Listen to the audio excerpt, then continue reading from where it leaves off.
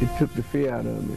And it made me know that God saved me to lead the fight, so that I never was fearful after that. Never afraid of a fight for equality, tonight we remember the life and legacy of Reverend Fred Shuttlesworth.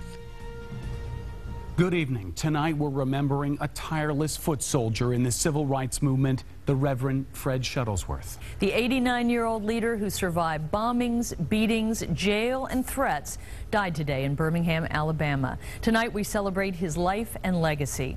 9 News anchor Clyde Gray begins our team coverage from the place where the Reverend Shuttlesworth spent 40 years as pastor, the Greater New Light Baptist Church in Avondale. Clyde? Carol, you're right. We're live in what in many ways is the church the Reverend Fred Shuttlesworth built here, the Greater New Light Baptist Church in North Avondale. This church sits on North Fred Shuttlesworth Circle.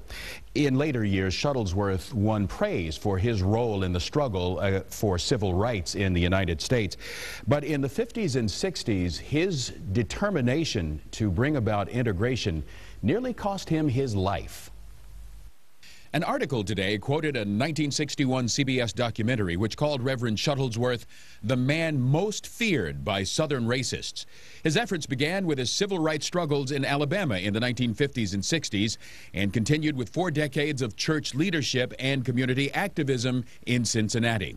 The Reverend Fred Shuttlesworth was a minister in Birmingham who, along with the Reverend Dr. Martin Luther King Jr., helped form the Southern Christian Leadership Conference, perhaps the lead organization in the fight for civil rights. His devotion to the cause of integration exposed him to several attempts on his life and confrontations with the Ku Klux Klan, including the bombing of his home.